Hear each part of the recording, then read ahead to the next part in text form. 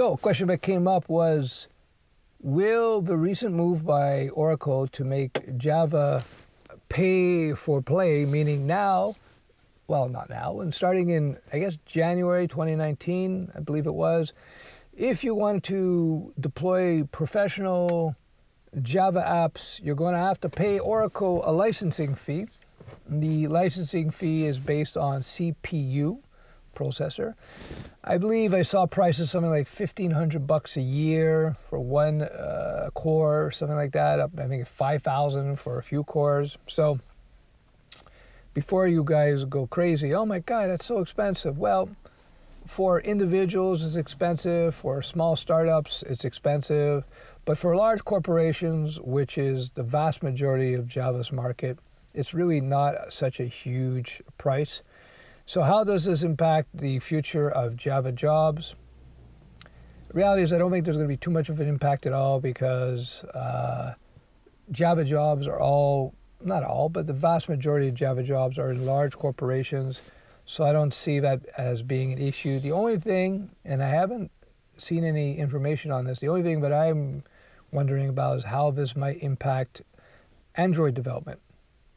Android, if you don't know, is written in Java, Android apps. So if you're going to have to, I don't know if you're going to have to pay Oracle some sort of licensing fee for Java apps written for Android. That could be an issue. I'm not sure how that's going to play out. I'm not sure how that affects Kotlin, because I believe Kotlin, you write Kotlin, I think it compiles down to Java, or maybe it compiles down to bytecode. I don't know. So these are interesting questions that have to be answered. I think in the immediate future, if you were into Java, you're likely more or less interested in the enterprise development. So I don't think it's going to affect those type of jobs, because people who have invested millions and millions, if not tens of millions, into Java-based solutions for their companies, these are larger corporate companies, they're not going to switch off because they got to pay 5, 10 grand or 15 grand a year to Oracle. That's not going to happen. In terms of small companies and startups, I don't think too many were using Java to begin with, maybe except with the exception of writing Android apps. So I don't think, in terms of Java for web, etc., I don't think it's going to have any impact in that regard.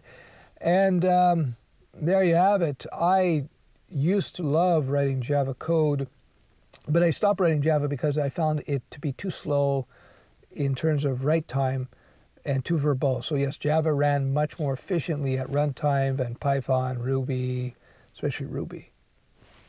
PHP, as JavaScript, it's super fast at runtime, meaning when it's running on the server, compared to those languages, but it was just too long to write Java code because it's just a verbose language. Verbose meaning very long-winded. Everything has to be explicitly declared in Java, rather than where if you have dynamic languages, easier to write languages like Python, PHP, Ruby, JavaScript, you can get a lot more done simply with those languages with a lot less code. So I have been telling people for years, if you're starting up a new business, you are looking to build a SaaS, or you're looking to write any type of software, Java would typically be my last choice, amongst my last choices, not because Java in itself is a bad language, actually a great language. It's just that you can get the job done much more quickly and easily with nimbler solutions like the PHP and the Python and Ruby and so on. So there you go. Yes, Oracle is now going to be charging to use Java in a commercial environment. I believe it starts January 2019. So just around the corner from now. I'm recording this in December 15th, 2018. And there you go. That's the way it goes, So if you're learning Java now, that's cool. Don't worry about it. There'll still be lots of jobs in Java for years and years and years and years and years to come. There's no question about that. There's just too much investment in Java. But again, most of the Java jobs are going to be in larger organizations. The one question mark in this whole thing for me is how this impacts Android development.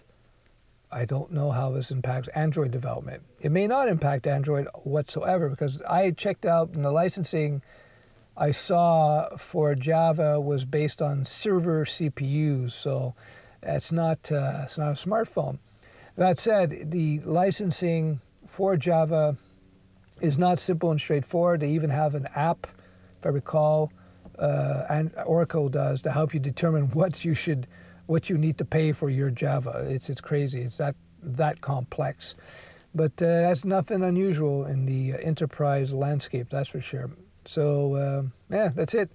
Carvlog, using a different type of setup here. We'll see how people react to it. Ciao.